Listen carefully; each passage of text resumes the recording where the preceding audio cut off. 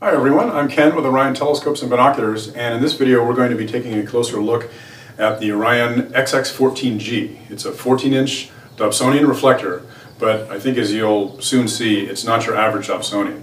It's got a full GoTo system, truss system, so you can break it down into smaller pieces, and so we're going to look at some of the features and advantages of this design. All right, let's take a closer look. One advantage of our 14-inch reflector here is the height of the eyepiece. On a lot of large Dobsonian telescopes in this range, the focal ratio can be big enough where the eyepiece is actually fairly high in the sky. So you have to bring a step stool with you or a little ladder. And in the dark, at night, when you're tired, that can actually be kind of dangerous. So we made the telescope f4.6, so that brings the eyepiece down just enough where, well, I'm 6 foot tall, and the eyepiece is pretty much right at my level when I'm pointing straight up in the sky. And then, of course, if you're looking lower down in the sky, the eyepiece will be correspondingly lower. But a very convenient angle without needing to bring equipment with you to get up to reach the eyepiece. Speaking of eyepieces, let me tell you what it comes with. You get two eyepieces, 35mm 2-inch, that's the low-power wide field view, so that's great for the big, deep sky objects and getting a bigger swath of sky all at once. It comes with a 12.5 illuminated plossel, which is a crosshair eyepiece. So that's actually really nice for doing the computer alignment. When you want to make sure the star is dead center in the field of view, that eyepiece really helps you out. The focuser that it comes with, it's dual speed, a reduction gear on here, so at high power you can really finely tune the focus for the best planetary detail. You get a finder scope as well, one of the easy finders. It's a zero power reflex sight, so you see a little dot floating in the sky over the object you want to see. There's some optional accessories you can get for this. We have a case set. When this breaks down, it comes into a couple different pieces, so the cases help transport it all together safely.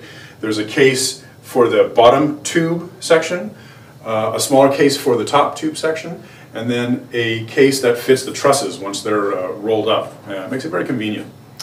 We also have a shroud available. Now, if you're in a dark sky site with no street lights or neighbors' lights, you probably don't need it. But if you're in your backyard and you've got a street light shining down at an angle this way through the trusses, well, that light can bounce around inside the tube and reduce your contrast. So the shroud is basically a big sock which fits over the top, comes down from here to this point, and encloses the trusses here to block out any ambient light. So some nice accessories to have to go along with the scope if you're going to be transporting it around or you've got some light pollution in your area. Now this telescope is a full GoTo system, so it has motors in both axes, so it will automatically track and go to the objects left and right, and up and down.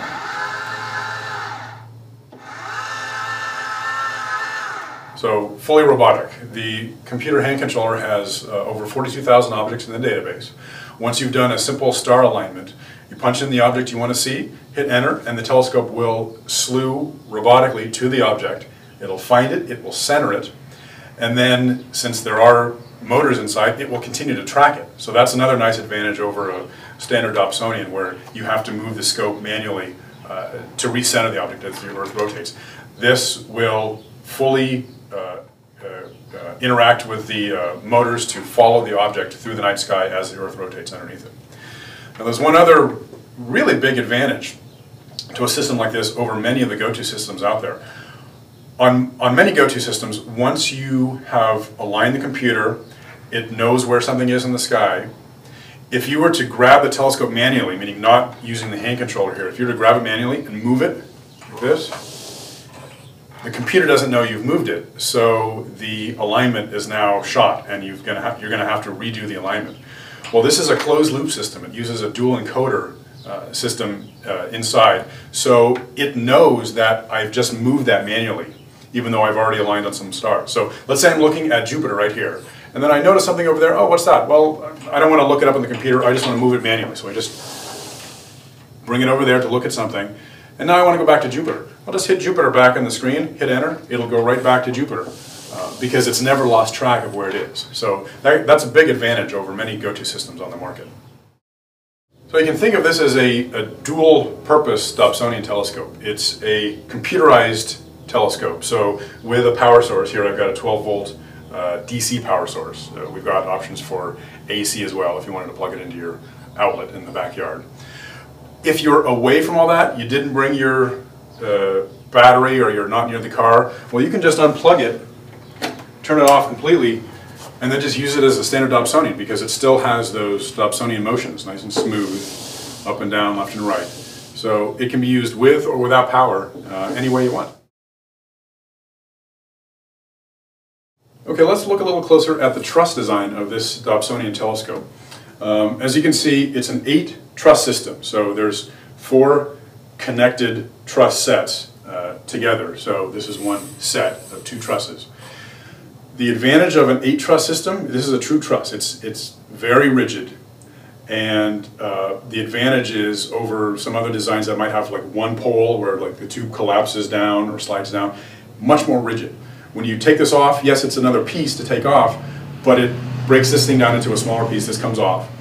And when you put it back together, it's very well aligned. These truss poles retain their alignment when you put it back together very well. Plus, when you're moving this around, left and right, up and down, there's absolutely no flex whatsoever in an 8 truss system. In fewer truss poles, or in just the stalks that come up and down, there's a lot more flex. So when you move it, you might be tweaking the alignment, the collimation a little bit, and it's just not as repeatable. So again, a very good advantage for an 8-pole truss system. I want to show you one of the trusses. It comes apart, no tools necessary.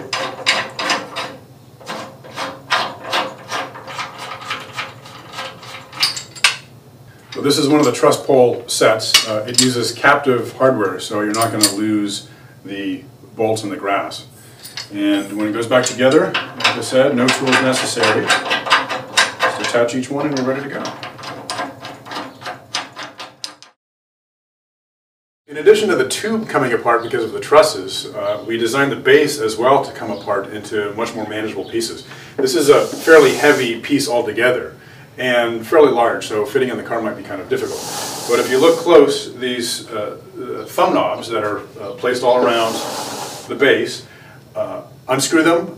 You don't need any tools to do it. And the base comes apart into 4 pieces: the 2 side walls, the front brace, and then the bottom assembly. Let me show you with the side panel right here.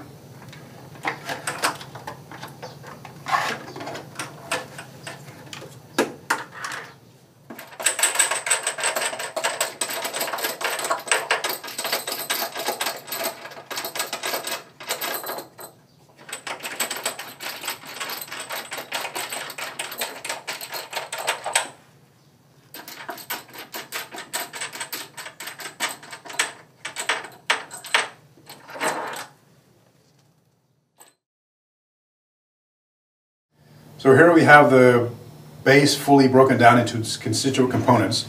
The bottom baseboard in the center, the 2 side panels on either side, the front brace is in front there, the assembly screws, and then on the left side the hand controller and azimuth cable. And here we have the optical tube broken apart into its pieces. On the right side we've got the lower optical tube assembly, the primary mirror and tube.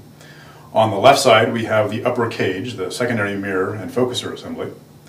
And in the middle we've got the 4 truss pole assemblies. A 14-inch reflector like this pulls in a lot of light. It's a very big mirror. If you want to think of it as percentages, compared to a 12, it's 36% more light. And compared to a 10-inch reflector, it's almost double, it's like 96% more light. So there's a ton of light coming in here.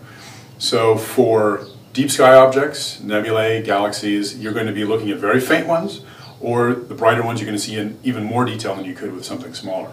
All the Messier objects in very good detail, hundreds, if not thousands, of the NGCs, getting down to fainter things as well. Not only that, but 14-inch has a lot of resolution as well. So when you're looking at a planet at very high power, Jupiter, the cloud bands on Jupiter, the rings around Saturn, you're going to see quite a bit of detail.